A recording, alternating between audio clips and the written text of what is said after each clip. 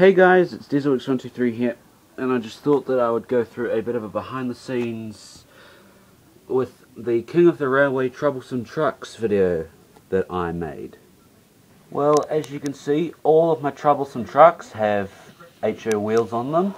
They're take-and plays and tank-alongs, and I've actually got a talking troublesome truck here converted.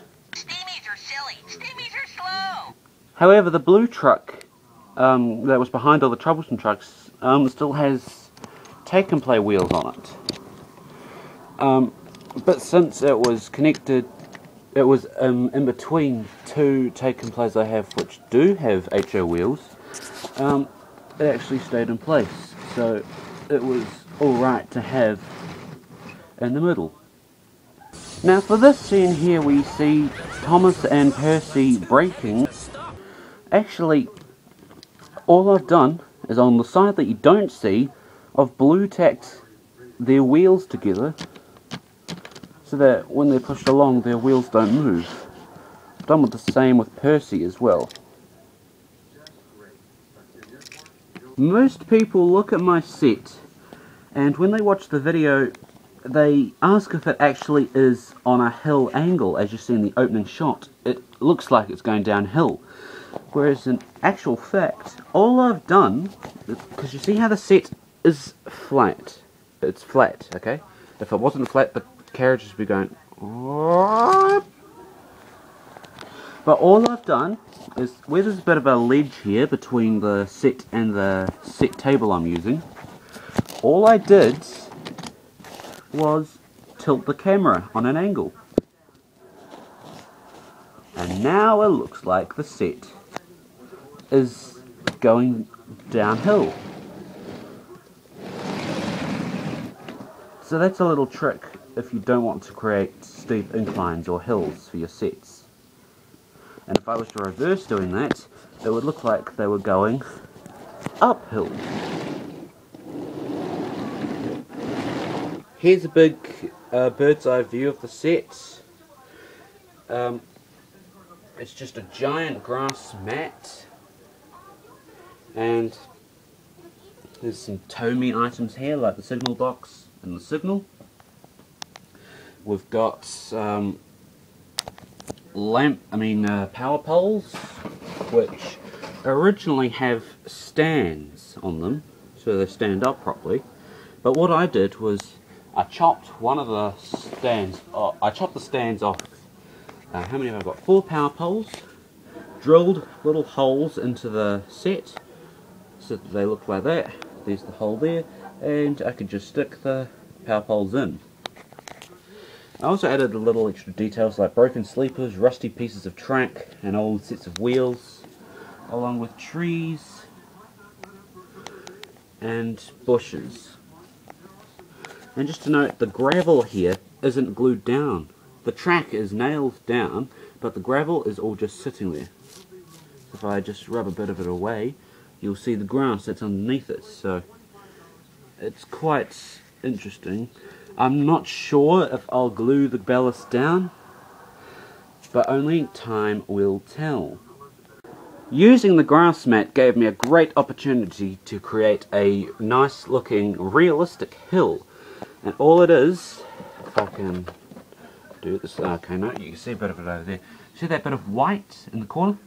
It's actually a piece of polystyrene. The whole hill is a massive piece of polystyrene that I've filed down to shape, and then the grass mat has just been put on top of the whole set, so it gives a really realistic feel. And if I just get one of my models, at the moment I'm using a modified Stephen. Yes, he's got a big funnel and no tender.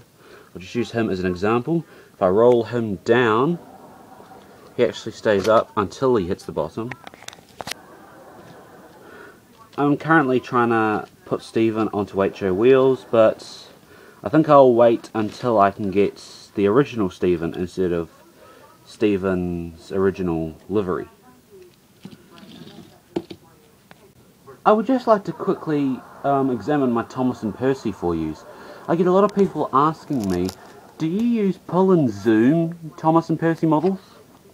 Well, yes and no. They are standard Thomas and Percy Take and Play models, but what I've done is take the faces off the pull and zoom models and attach them to the standard models. Here's a quick example of the differences in the faces. This is a stock standard Thomas, and that is the pull and zoom face Thomas, which is my HO one. That is standard Percy, and this is HO converted Percy with pull and zoom face. I was planning on putting model railway ballast into the trucks, but what I found was the scenes where you see Thomas and Percy racing past, every scene I did was, I had them set up properly, just take that off, but I didn't have enough room on the set to make them go fully past. But the only way I could achieve a fully passing scene was I had to go like this when I was pulling them with the string. I had to pull them off the set so that I could get Thomas and Percy and all the trucks to go fully past the screen without you seeing them stopping. And I'm pretty sure from that little crash you just saw, you can understand why I didn't put the ballast in. If I did, I would have a massive mess on my floor in my room. I was planning to have cameos of some of my other HO converted take and play models, but I figured because the scene in The King of the Railway only features Thomas, Percy and the trucks, I decided to just stick with them. For those who are wondering, this mail truck comes from a pull and zoom Percy. For those of you with a keen eye, you'll see that I actually used two Thomas models in this remake.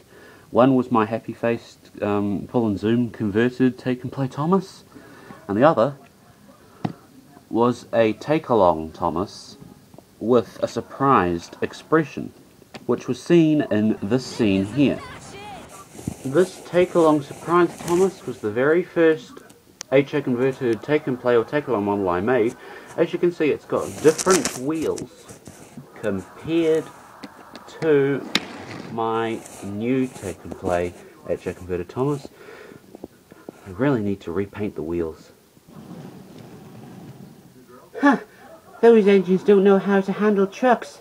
Huh, well I do, because I'm an expert at antiquing trucks. I work in the quarry, so I think I'm very strong.